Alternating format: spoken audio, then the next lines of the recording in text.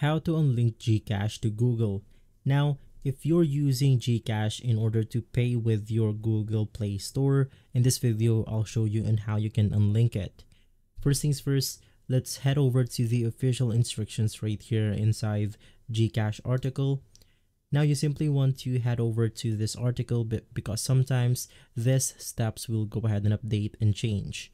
Now let's scroll down, and in here we will be able to see in order for us to remove our Gcash as the payment method on our Google account.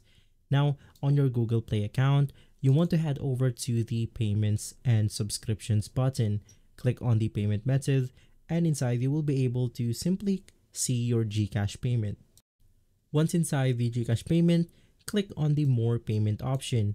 You will then be redirected to the Gcash website with details of the Gcash-linked account. You then want to simply click on the Remove button to unlink your Gcash account.